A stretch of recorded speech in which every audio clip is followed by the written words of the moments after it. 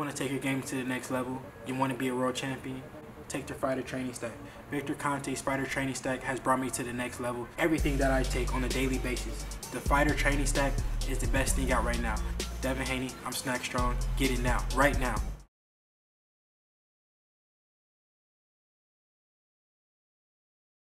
They give into what these motherfuckers talk about. You know what I'm saying? They talk, Jermell Charlo was on the ropes. What? I fought myself off the ropes. Who got hurt? Who got hurt more? Who got buckled? Who?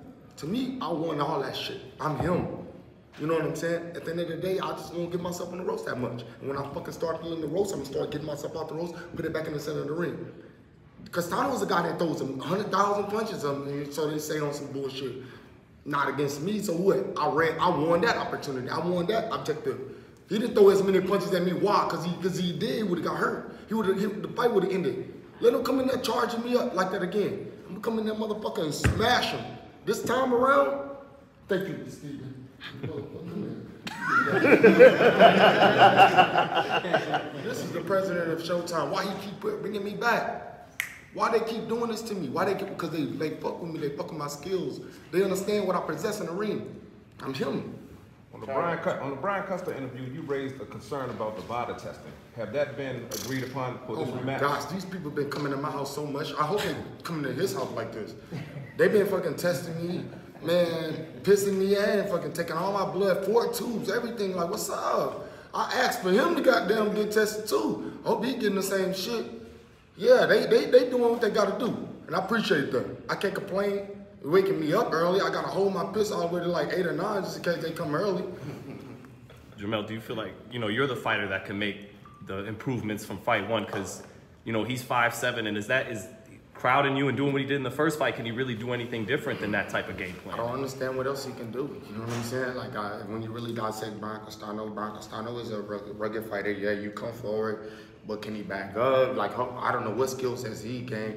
Hey, y'all from California, y'all know why he pulled that shit up, why he didn't come in and fight me March 19th. It's y'all that know the truth. But no matter what, I'm gonna get in there, and I ain't worried about 19th.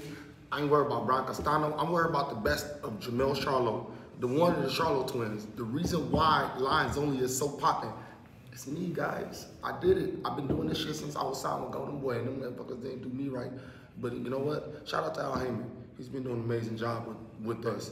I know they talk a lot of that shit about us, and they don't like us. Happy motherfuckers don't like me either.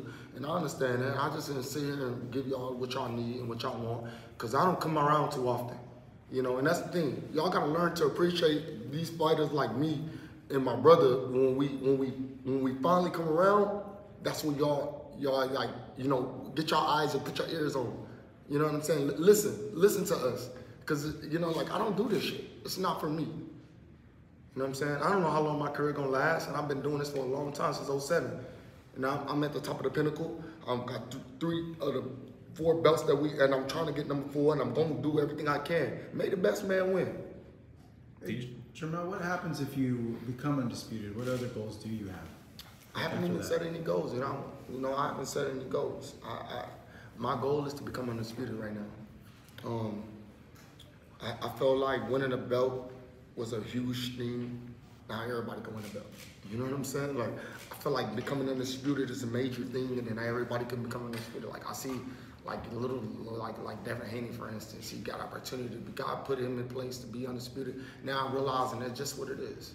You know what I'm saying? So this is one of the biggest achievements a boxer can make, becoming undisputed, to obviously fight for undisputed, to even be an opportunity. So it's like, I'm gonna take this moment and enjoy it. And I'm gonna have fun when I get in there on May 14th. 5 days before my birthday. I'll be turning 32, May 19th.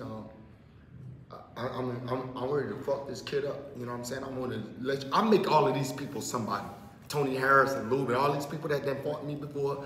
Nobody knew who these people was. Nobody knew who Brian Castano was. After he fought me, his fucking following was go up. But you got that crowd that wanna see. And I hope I get the judges that really understand boxing. You know what I'm saying?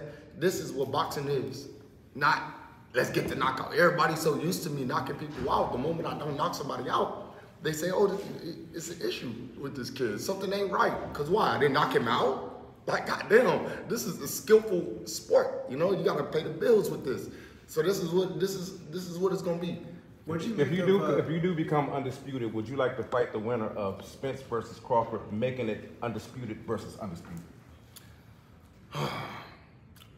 I have no intentions to fight my stableman. Now Crawford could get that work. I don't give a fuck about him. I don't know that nigga. The nigga don't know me.